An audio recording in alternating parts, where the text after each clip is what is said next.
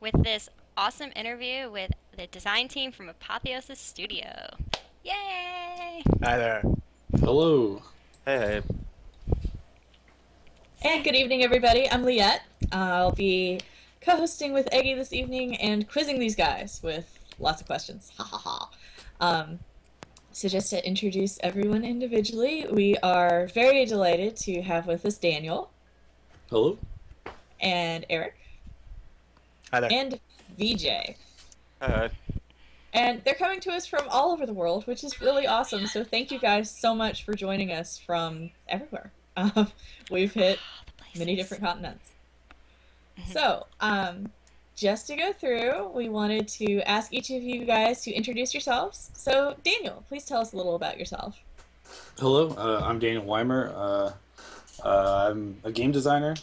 We've been together for about 8 months now. I'm living in South Korea. Graduate from Full Sail with game design, and yeah, Nice, Very my cool. husband's actually going there. pretty cool school. I've heard good things too. Awesome. Yeah. Eric, how about you? Hi there. My name is Eric Hakinson. I am the lead designer at Apotheosis Studios. I'm from South Florida. I have background in a number of different fields, most notably acting and creative writing. I'm a published author, and it's been a great time. Great time here with Apotheosis for the last 8 months. Very cool. The whole team sounds so happy to be here. It's wonderful to hear. we are. And VJ, how about you? Hello, I'm VJ. I'm from Helsinki, Finland. I've been a geek gamer for my whole life, and I have a background in creative writing, and I'm a game designer as well in Apotheosis. Very cool. And as I listen to you more, I'm hearing the accents. Had That's a pretty cool. close friend from Finland, so it is really cool. I Yeah. love hearing it again. Well, have to ask everybody, are you gamers? Of course. Cool. He's Okay. in Korea. Joking. Yeah, Okay, I'm not good in fair. sports. Fair enough. What got you into gaming? I've been playing since I was like 3. My parents brought home a Super Nintendo and Super Mario World, and just ever since then I've been playing. Yeah, similar things happen to me too. How about you, Eric? I think my first game was probably Warriors of the Eternal Sun on the Master System a long time ago. So yeah, I've been playing for a very long time. Very cool. Very cool. How about you, VJ? My first gaming system was Amiga. I remember playing, was it Settlers 2 or something like that with it. And what was I, 4 or 5 years old? So I've been gaming a long time. It feels like everybody who games has been in it for a very long time. I know it was one of my oldest memories. So is that what prompted you guys to want to hop into designing games? For me, I didn't start off wanting to be a game designer. I wanted to be a chef, but Okay. I found cooking for other people wasn't very enjoyable. So one day I was playing Dead Space, and I really liked the design of the game and how well the experience was developed. And so then I started getting interested in making games. Very cool. How about you, Eric? I had a background, like I mentioned, in professional acting, and after a while, I actually ended up getting diagnosed with lupus, and I couldn't really do the live performance part anymore. I couldn't really make dates, and so I started moving more into voice acting. And the place where everybody needs voice actors, and you can really get a foot in the door fairly easily, is video games. So after looking around, working on a few projects, I ended up falling into Apotheosis and having a background in being a published author and writing. They had we have to wear a lot of hats around here, so I just ended up falling into the design team, and it was more serendipity than anything else. That's so cool. That is really cool. Now, I have to ask, you mentioned it. What did you write? I was primarily wrote science fiction and fantasy short stories. Okay. That's Awesome. so cool. That is always cool. I'm a huge sci-fi buff. Big old bookshelf right here. Gotta quiz you after this. So, VJ, what got you into designing? I only became self-conscious about wanting to do video games for a living 5 years ago or something. When I was a child, I didn't even think about this career option.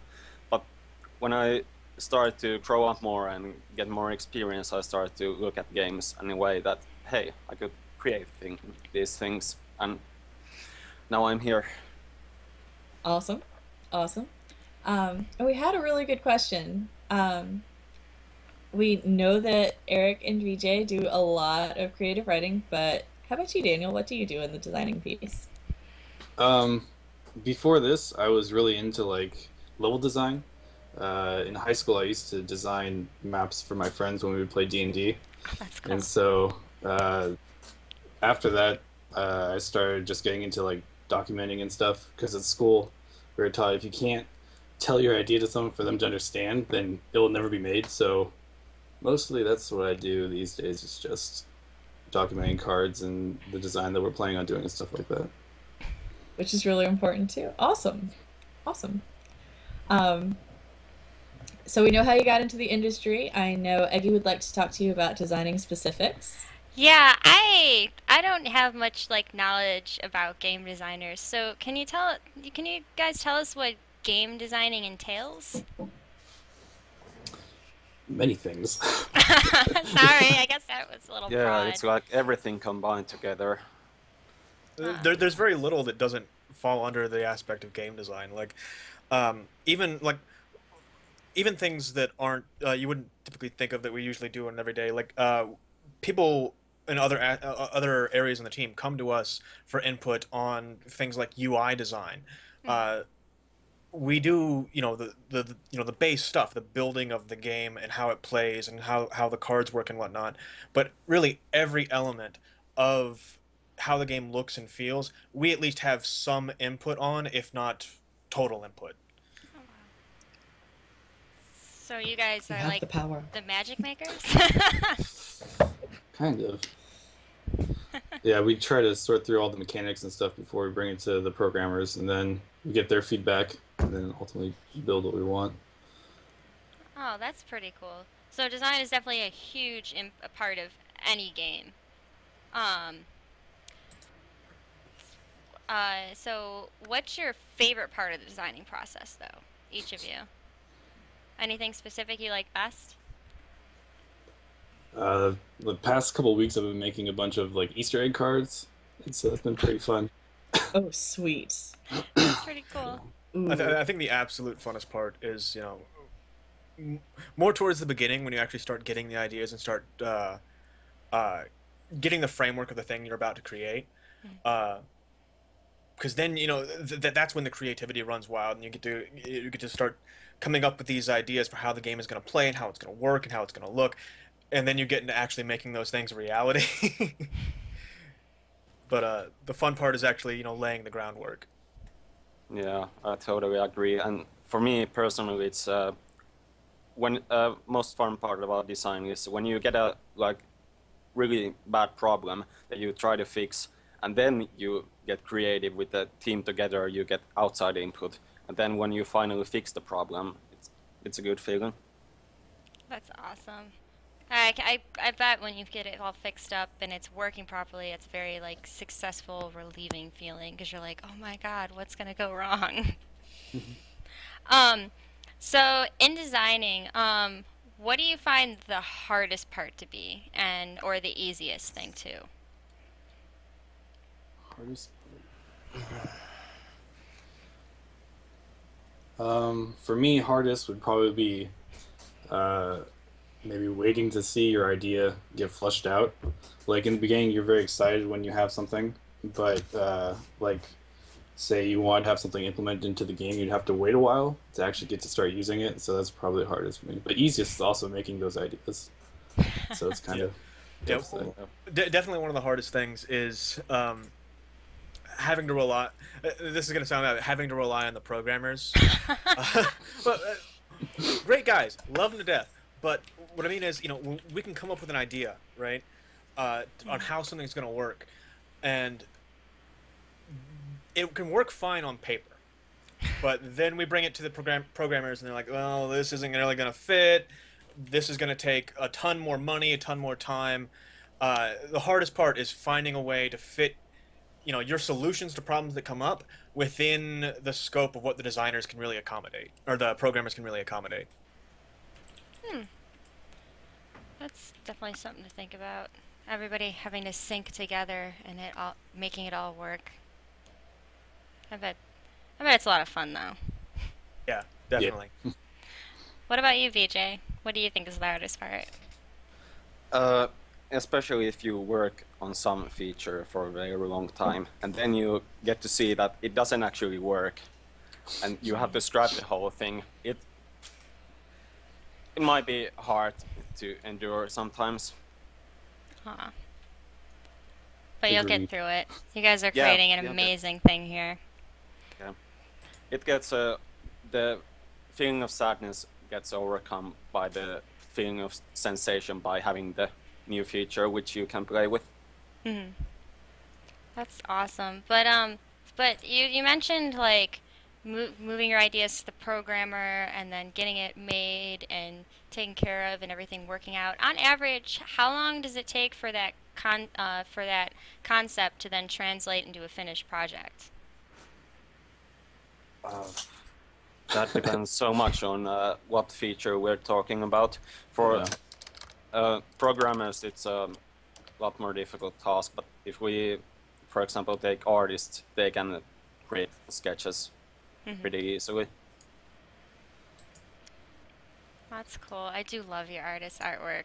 And I know that it was mentioned to me that a lot of the North ideas come from Eric. And then you guys, three of you make so much magic happen. I'm sorry, this is just so much fun. Well, I Eric start is like tripping Viking. over my words because I get excited. to answer the question, how long does it take to go from concept work to finished product? We'll tell you when we find out, because Yeah. well, because here's the thing: it's never finished. It really isn't. It is. If we were to only stop when we thought it was done, when it was finished, this would never come out. Yeah. We find a part where we can live with it. Where nothing will ever be fully polished. In the creator's mind. It takes as long as we're willing to work on it. That's an awesome mindset because then you just get a better and better product, and that's what everybody wants all around. How often have you felt like things needed to be started from scratch again, like different ideas? And can you give us examples? How often have we felt Yeah. that it needed to be started? Pretty from often. scratch? We try to avoid it whenever possible. I don't think there's anything that we've completely 100% reworked. Because again, that's just a huge waste of resources. We try to make things work whenever we can. But sometimes there are just some things that the realities of either our budget or our, the limitations of the technology where we really have to go back to the drawing board. Oh. Yeah, I can understand budget getting in the way. Budget always gets in the way. But yeah, I think you got. Thank you for answering my questions. Thank you. I'm sorry. No, Like no starstruck problem. over here. Oh, you're fine. Shoot. Well, I have a lot of questions about Apotheosis itself. How did you get involved with Apotheosis Studio? I'm sorry. I did remember the other S. There are two S's in that. Yeah. So, Daniel, how'd you get in there? For me, it started off on Reddit. We had an original group, but as Victor told during the last interview, the dude who was leading it just kind of left. So he was there to pick up the pieces and help us get started. And so we all just signed with him. Cool. Cool. How about you, Eric?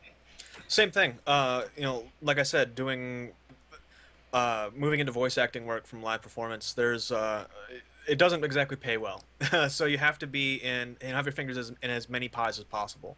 So, I was, applying to every little tiny group I could find on the internet that was looking for people to work for them, and 90% of them would fold in the first month, and nothing would ever come out of it. And this is the first group that's actually really stuck together and is getting things done and is actually making a finished product that I think I can really be proud of. Awesome. Well, I'm glad everything's sticking. Very, very glad. BJ, how'd you get involved? Reddit too? Reddit too, yeah. I was Okay. actually, when I first signed up to this, I was supposed to be just for the creative writing, but then as the people in the group got pruned out and we stuck together, then I got more responsibility in design. Okay, And cool. I'm glad you all found it on Reddit. Go Reddit. Um, Yes. that was very awesome. And I have to say, everybody speaks so highly of the team. So, just as an FYI, tomorrow's Monday. What's your typical day at work? Typical day at work. Yes. Love that question.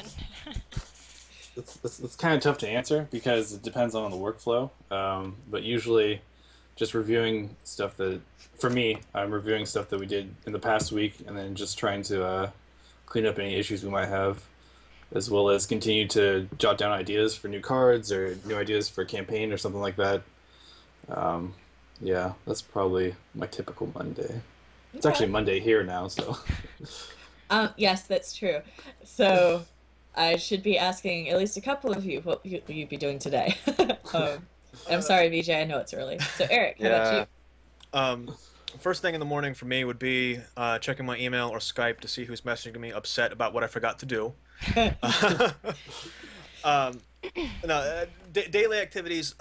Like I mentioned to begin with, I am the lead designer, which is really kind of a misnomer. We're all equals on the team. I'm just more focused on facilitating, making sure things get from the design team to the art team, from the art team to the design team, making sure that any problems that the programmers have with the pie in the sky ideas we come up with are translated into our documents and whatnot, and anything that we need to communicate to the programmers is done. Um, um, when I'm not just doing the regular stuff that Dan and VJ are doing, it's mostly just facilitating. Okay. And that's really important. I know it's got to be interesting to, I hate these buzzwords, but keep that synergy. So, way to go there. And VJ, what do you do? yeah. Mostly when I wake up, I start my computer and there's a few hundred messages waiting for me on Skype.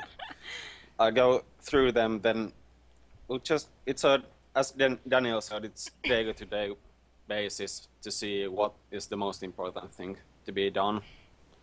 And yeah, communication is a lot of the work. So it's not just being creative by yourself and doing the sketches, testing things out, but talking a lot with people, which takes majority of the time. That makes sense, especially being in different places. So we've heard a little bit about how your team works. We've heard everybody is an equal in the team, even though you have different titles. But as a group, how do y'all feel you work together? I think our design group works pretty well together. Oh yeah, we're great. I Everyone like else, those I don't know. programs. Yeah. Yeah.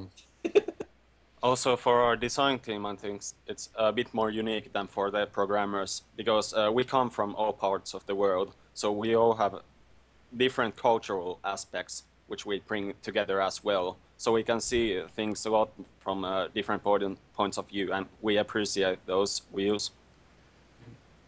Do you ever run into a hindrance where something is you're totally normal and it's really not for someone else? Do you Every ever day. run Okay. Yeah. Time zones, man. Yeah, Yeah. time zones are a big thing.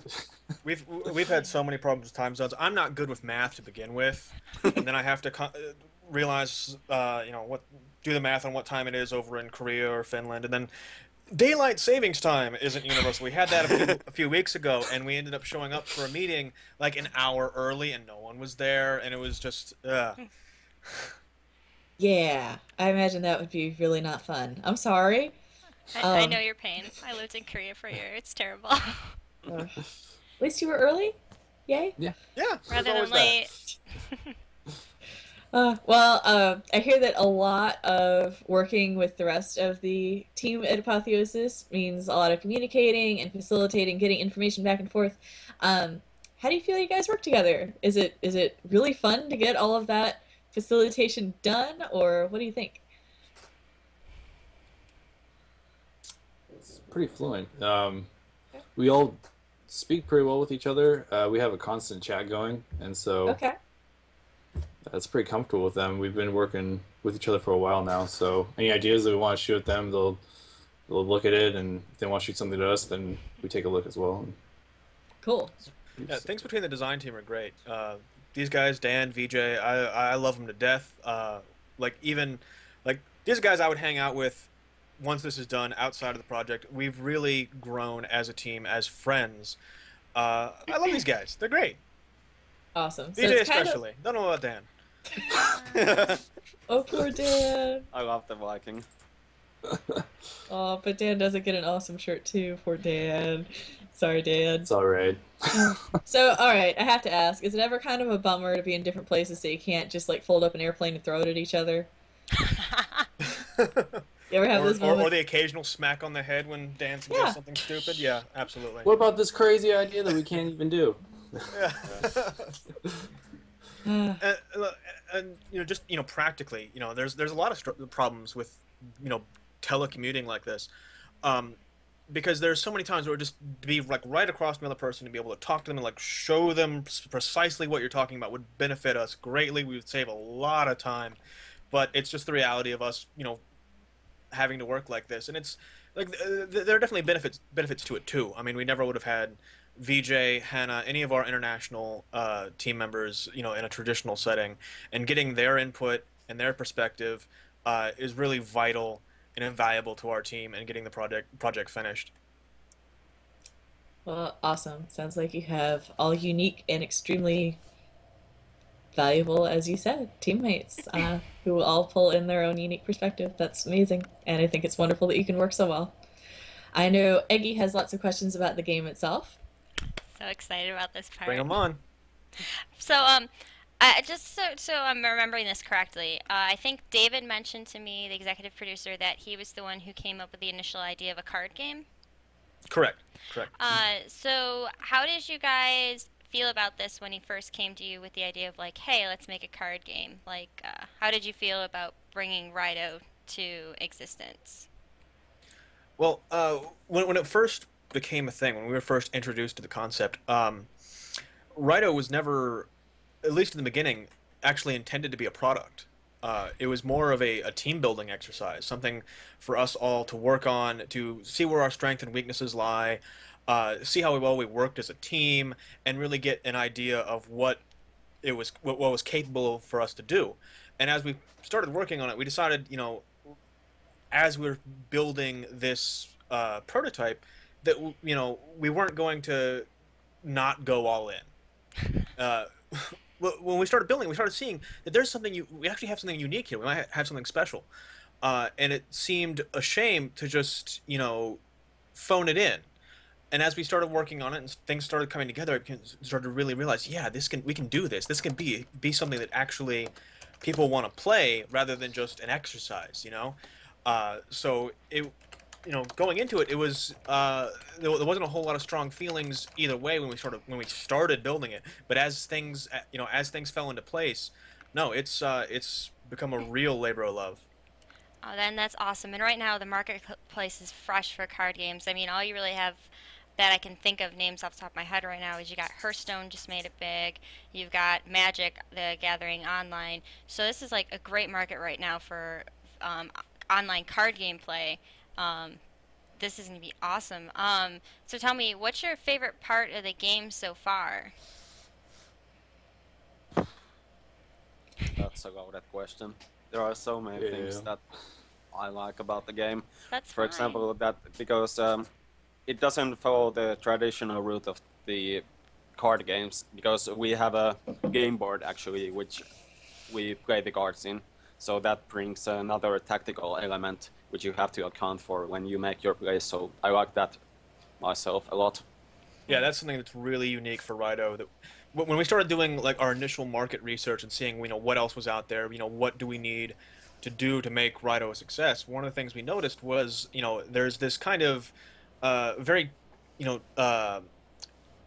very timid injection of traditional turn-based tactics gameplay into card games. You have things like Scrolls, Decromancer, that are inserting those kinds of tactical gameplay elements, but they're doing it in a very limited way. You typically have something that's like basically a three-lane defense mode.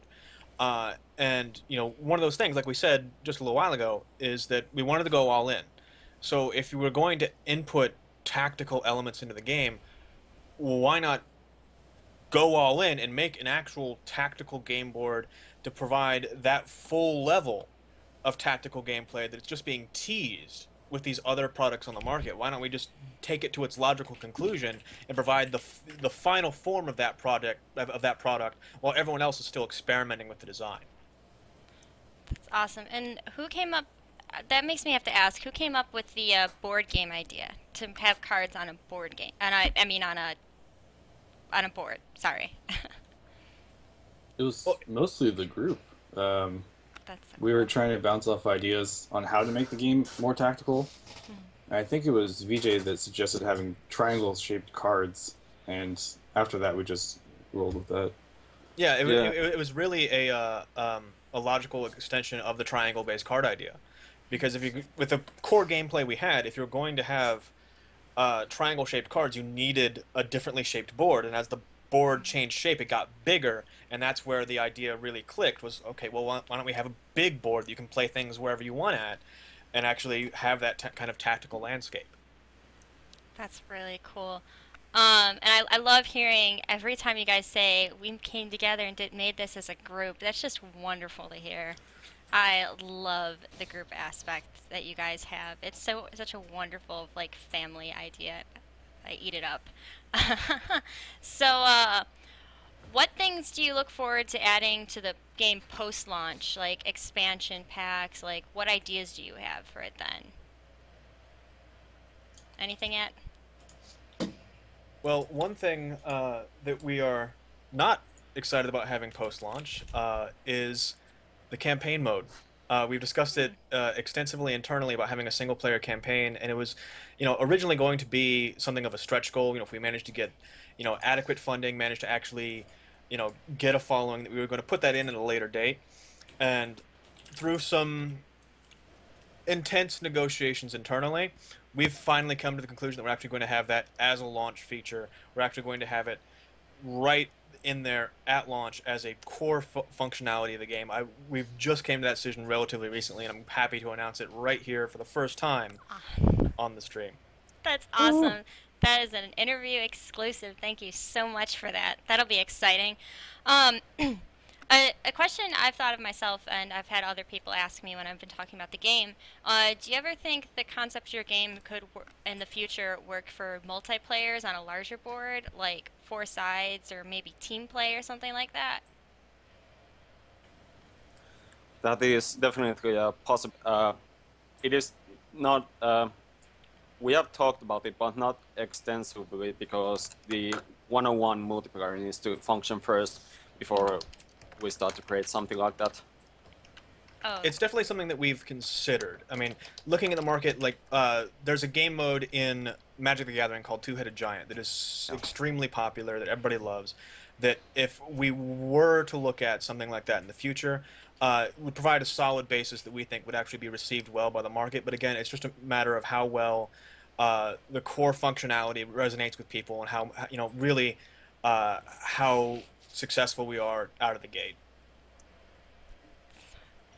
That I hope you guys are wonderfully successful out of the gate. I'm like crossing my fingers over here for you. But so when the game actually releases or beta happens and people are able to play, what designs in the moment do you have in place for how matchmaking will work? This is something we've touched on in the past. We haven't gone too in depth into it yet. We have some ideas that have been thrown around, but we don't have anything real solid at the moment to give you guys. Okay. Well, we've discussed multiple modes, particularly, with that in mind, is we don't want your casual player just getting stomped, right? So we do have, your casual unranked mode that's going to be dependent on a number of factors, how matchmaking actually works in that. We have systems in place right now. They're still under review, but for balancing player decks against one another, because internally every card has a value, right? As a worth. That's not something that's made explicit just yet, if ever, but it's something that we can do to rank decks mechanically. And part of making fair play is making sure that all of the cards in the entirety of the set are well balanced against one another. Those instances where you have someone who, no matter how much time and how much effort they put in, is just being regularly destroyed by somebody who, you know, maybe put more money in, got more cards. That's a reflection of bad design. So that's something that we, you know, is very high on our list of priorities as we go in, getting through to beta, is rigorous card testing and card balancing to prevent that kind of behavior. That's wonderful to hear, because I know going into any game these days, players tend to worry about, oh my gosh, am I going to get put against this guy who's just going to totally wreck me? And then there's a lot of games out there right now that have a pay-to-win aspect that just turns away a lot of players. So if you guys are trying to do that, that's awesome. That's wonderful, a wonderful way to help out your customer, really. So you mentioned that there's going to be ranked play. Oh, sorry. Go ahead. Yeah, that's something. Again, we've been looking at different ways to engage with that.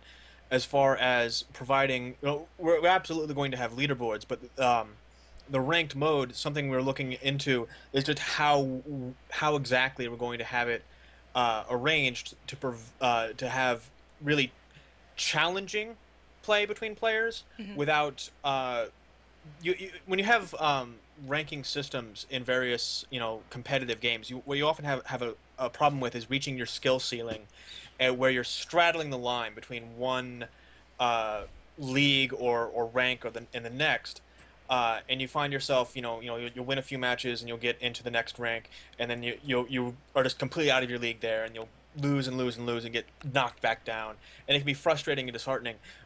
We've been looking into some ways to balance for that, but right now it's nothing set in stone and nothing we can really talk about until we have some more solid data to test on.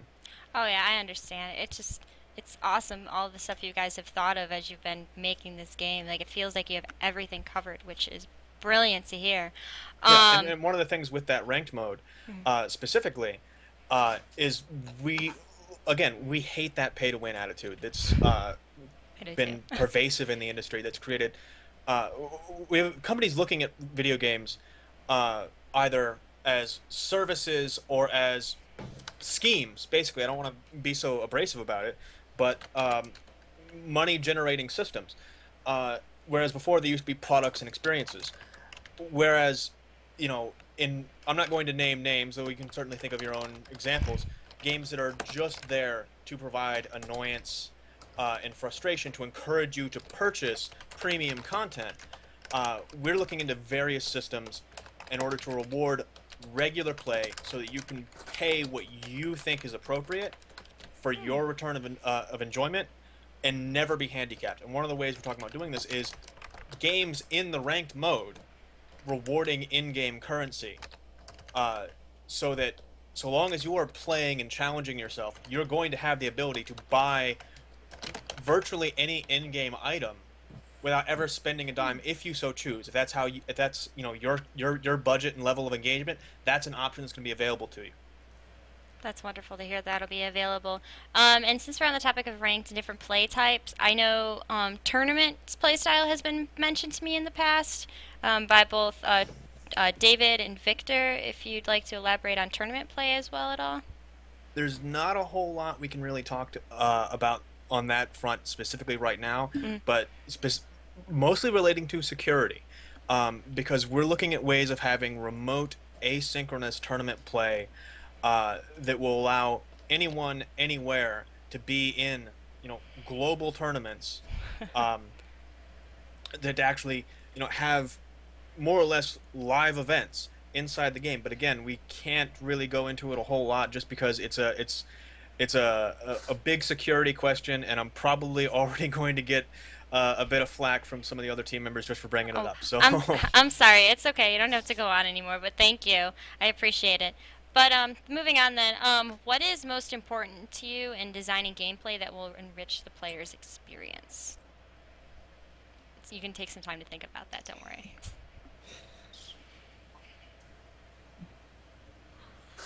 Ooh, we got you with one. Oh my, I'm sorry. And I know it's something that you want to think about. Okay, well, what will make this especially fun and memorable to your players? And I'm sort of sorry, that's why I came up with that question. I'm sorry I stumped you for a second.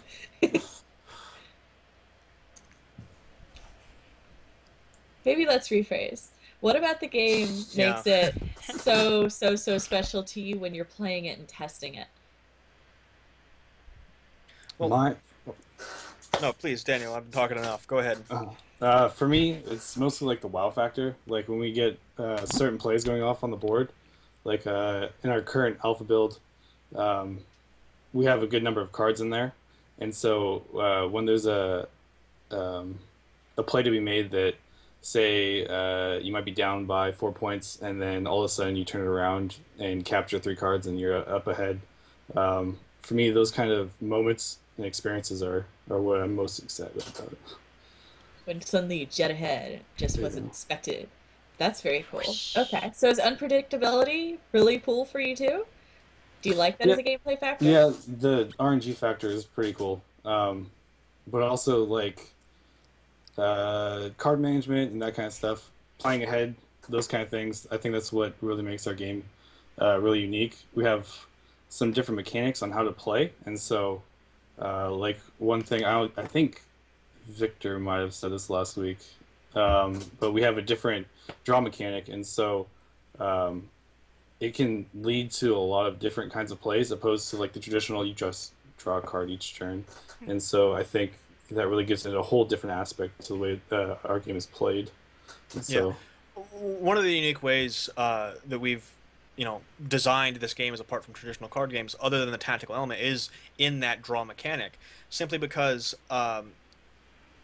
traditional card games are dependent a lot on that RNG factor, right?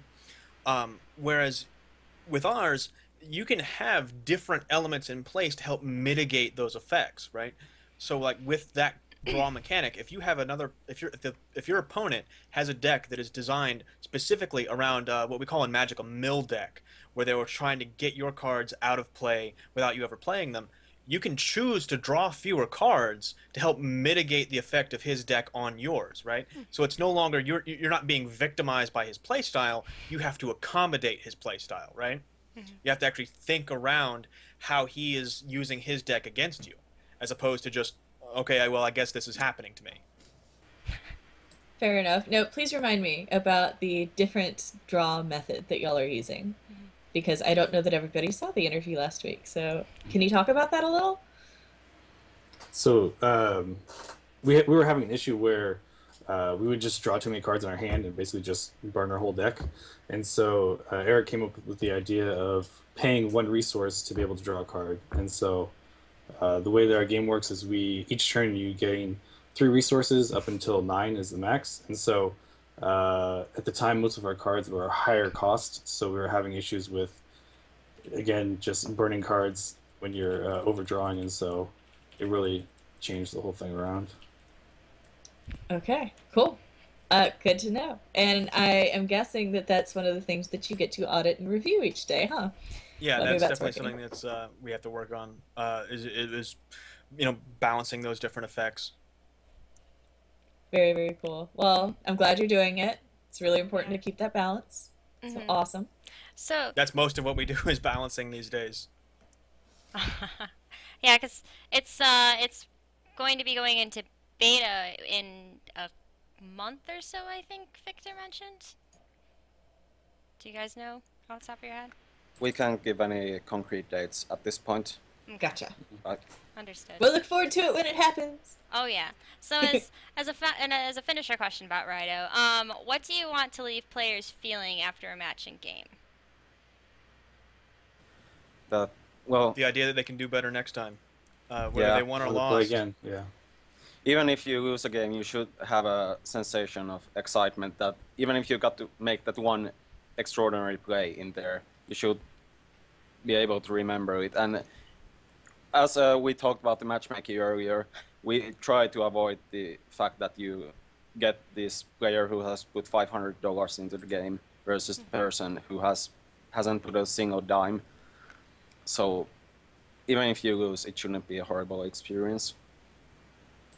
That's Very wonderful to cool. hear. It's nice to bring in all of the community. Yeah, in a game. that's because we have so many different people on the team from so many different places. That's something that we've seriously considered, is opening it up to anyone who wants to play, no matter their platform, no matter their income level. We can't really share specifics right now, but our projected pricing table is extremely competitive, and the logic under that is we're not one of the big AAA companies with a lot of overhead. We're looking for, so long as we have roofs over our head, foods on our table, and maybe a little left over to make our next game, we'll keep it open. We'll keep things running. So long as we can afford the servers, things will keep running. So we're keeping the prices as competitive as possible, so that anything you spend on the game is rewarding us in our work, not and ensuring the continued existence of that project, rather than paying into us to be John Romero rock stars. Very cool. And I think that's a really, really, really good perspective to keep, that this is about keeping the game running, making sure that you can get groceries. But very, very cool. And it shows a huge devotion to the actual continuation and design of the game and keeping it rolling the way you intend it to roll. So that's very laudable. Way to go. We did have some audience questions that I'd like to hit. They're going to jump around a little bit because I didn't catch everybody while we were asking these particular questions. So to start out with, we have a question that you might not be able to answer right now, but do you have a general time frame for release on other platforms like PC? And I know you're going to tell me no, but It's planned. Cool. It's planned. The PC version for Steam release is a high priority. So we can't give any concrete dates, but we definitely want to put it out as soon as possible. Sweet. So it won't just be a mobile game. Yeah, we're not going to have, we hope, an instance like GTA 5 where it comes out a couple years later. It'll be as close to the other releases as we can technically make it. Sweet. Sweet. And before anybody asks in chat, they don't know when it's going to be on Steam either. They can't tell you. Thanks for asking. Can't wait, Just to help you out. That would be the next one. And I don't blame you, because I really want to play this too. So,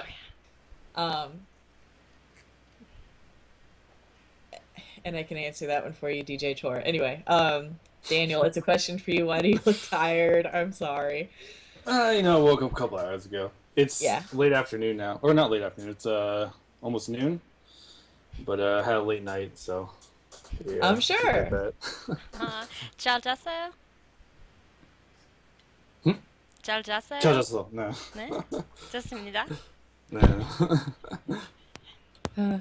Well, I can't understand any of that, but... For people who didn't know what we said, she asked if I slept well. I said yes. Oh, good. I'm glad you did. I imagine there are lots of late nights, which plays into our next question regarding working in different places. Do you guys actually prefer telecommuting at this point as opposed to an office setting? I do, personally, absolutely. Yeah. Like, for instance, I don't think any of us here that you're seeing right now, I don't think any of us are wearing pants. I don't think that's happening. Nice. You can Okay. point the webcam down a bit. Yeah, I can roll out of bed and just smush my face against the monitor and go to work without ever actually having to put any effort into it. It's great. Okay, and I guess if you're opposed to pants, it's even better. Another thing with the different time zones is we always have at least 2 people awake. So, like 24 hours, we'll have our design chat going, which is really nice. Yeah, we can get responses to things. You know, if you're up at 4 in the morning in your local time and you have an issue, there's somebody we have on the team that we can talk to about it and get the beginnings of a solution in the pipeline ready for when everyone wakes up. Mm-hmm. It's actually a really good benefit for people on different schedules. I hadn't thought of that. That's really awesome. So there's always an overlap. I love it. Well, now I know not to do a pants check. Yeah, nobody stand up, please, thanks. Just in case. No offense, just don't stand up. Yeah, we've had that before. It was amazing what that person was wearing. Anyway, next fun question about the game. Will there not be a rarity scale? So, will there not be cards that are particularly harder to get? So there will definitely be a rarity scale for our cards. For example, we have a what we call a starting deck, what you get when you register for the game. But then the cards you're going to collect, they're in different tiers. So there's the common ones, the rare ones, and the ones above that. And there's when you open packs, there's a certain chance of you getting. Of course, you won't get the high-end cards all immediately. So even if you can't get them all through by just in-game currency, it will take some time. So you will have a lot of things to collect, a lot of cards to try out. Okay, cool. So just from the aspect of it will take time, things will be more rare per player, it sounds like, because there's always the pool you can per draw player. from. Yeah. Cool. And it's entirely possible that you can open a deck and get, or open a pack and get, a super rare card, your very first pack that you bought with in-game currency, that you earned without ever spending a dime. It's just unlikely. It's all about RNG. Okay, cool. So there is a rarity factor, just not super intentional. Got it. Cool. Checking for more audience questions. I think we covered them pretty well, which is pretty awesome. Sweet. I had a question that came to me. So, Eric, you're the Norse guy. How, I realized that just kind of permeates the entirety of the game. So, I have to ask, from a design aspect, VJ and Daniel, how has working in the Norse perspective been for you guys? Is that fun? Do you have to get a lot of reference materials? Daniel, you go first. Yeah, for myself, I had to. I haven't studied Norse mythology or really any mythology since like high school, so lots of Wikipedia searching. But yeah, Okay. Eric's been great in helping me figure out like the lore aspect behind everything, trying to get the spells to match up with actual events and stuff like that, and so it's been real fun. Cool. So Yeah. kind of a learning process. Yeah. And please go ahead, VJ. I'm sorry.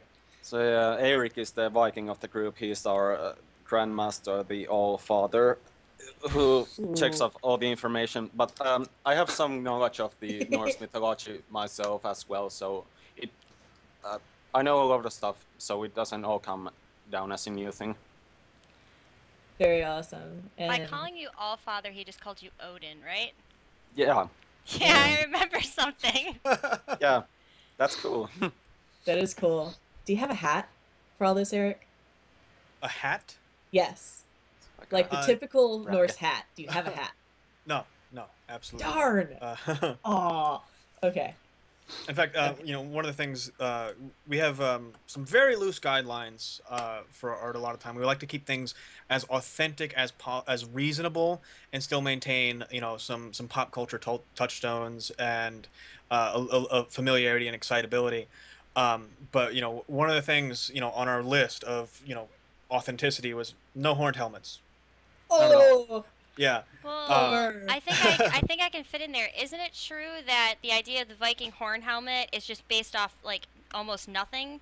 It was a mistranslation from a earlier document where they were described as drinking from the what's called a kenning, right? Which is a particular kind of phrasing used in Old Norse poetry, where you would refer to something indirectly. And in this sense, in this instance, they were referring to drinking from the curved branches of skulls, which meant using ram horns, hollowed out as drinking horns, and that was mistranslated in a specific way to suggest curved branches of skulls on the helmets, right? Okay. So it was a result of mistranslations. That's one of those little bits of authenticity we tried to bring. Awesome. Which is really, really cool. I'd read that before. I was just curious if you had the hat going on. Have an English degree, we had to learn all that stuff. Yay. So, awesome. What has been your favorite piece of Norse mythology to bring into the game? There's one I'm looking forward to, but it's going to come further down the line, so I can't reveal it yet. Yeah. Ah. Okay, thus far that you can talk about. We have plans, but we can't talk about them. Okay, bummer. No, I think we can figure something out. Eric's trying. I'm sorry, I'm hitting all those questions. Someone has to.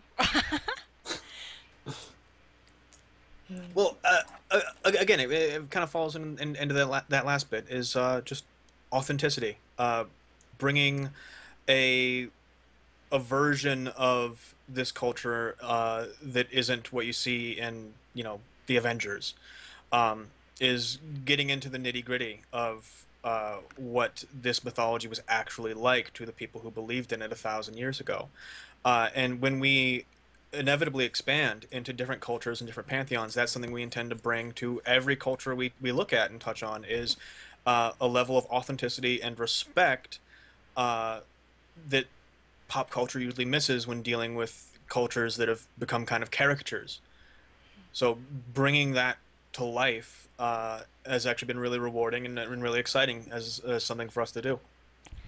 I know on the topic of the Norse and all that, I know Victor mentioned that you guys have also thrown around the idea of having cards combo in the future based on like the Norse storylines. Probably can't talk about that either. Sorry. Well, generally speaking, card effects are thematic. They're not one-to-one, but they're evocative or impressionist of various aspects of either the culture, the myths, or various stories. Mm-hmm. So that it's something where if you're familiar with a particular entity or story within Norse myth, the effect will be kind of intuitive. You'll understand why its effect is what it is. That's so cool. Sorry, I didn't mean to put you on the spot again and ask a question you can't answer. Well, I mean, we also have, based off of actual myth, like synergies between certain cards if they have some historical background. So maybe that's kind of what he was talking about. Yeah, that's what I was asking. I'm sorry. Which does make a whole lot of sense. Mm-hmm. Victor talks a lot. We don't listen to him all the time. Did you hear he drew a picture of a giraffe one time? Really? Or was it a camel? I can't remember. He told us about that! Yes. What was that supposed to be? I can't remember. I think he said he was trying to draw a giraffe to show how bad he was at drawing, and they all thought it was a camel. I think that was the story I was told. Poor Victor. Well, this is just a general note that you can comment on or not. But you mentioned authenticity and respect in regards to the Norse culture. I feel like that really permeates the entire company, the entire team, keeping the authenticity of what you want to do as high as you can, respecting your players, respecting each other. And I think that's awesome. And I just wanted to give y'all a shout out because you just hear that in every single thing you say about this game, keeping up the authenticity and respect, whether it's in design, whether it's in how you treat each other, and how you view the industry itself. So that's amazing, and way to go. I cannot wait to see your finished product on this. Thank you very much. Thank you. That's been one of the most enjoyable parts about these interviews. I mean, our Victor interview, he just talked about his team the entire time. Yes. Could not say enough about you guys, which I'm sure you heard part of it, but you can tell he loves you guys, and he means it. It's awesome. And I can see why. Y'all are awesome. I've had a really good time chatting with you about this stuff. So... Me as well, yes. Well, thank you. And thank you so much for hopping on here. And to kind of wrap us up, my favorite question for the end, what question do you wish we had asked you?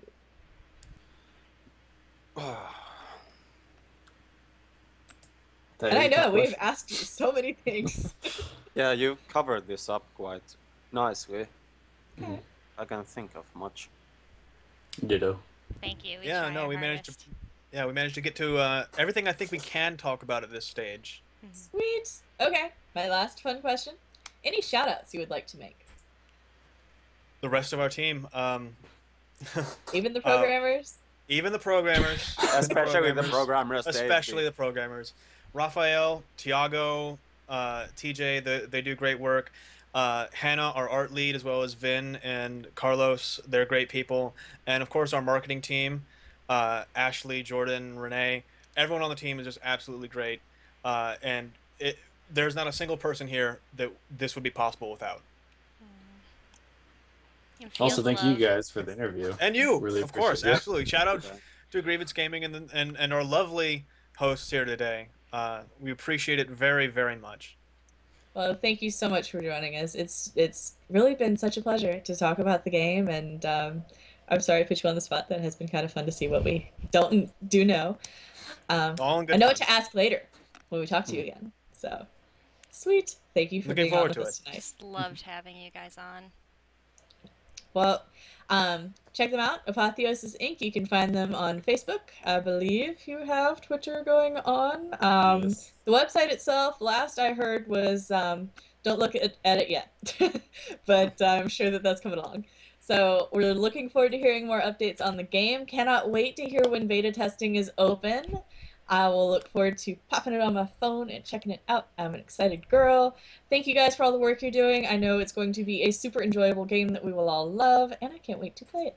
Me too. Thank you all for having us. Thank you. Yeah, thank you Thank very you. much. Thank you so much. Have a good night, guys. Night, everybody.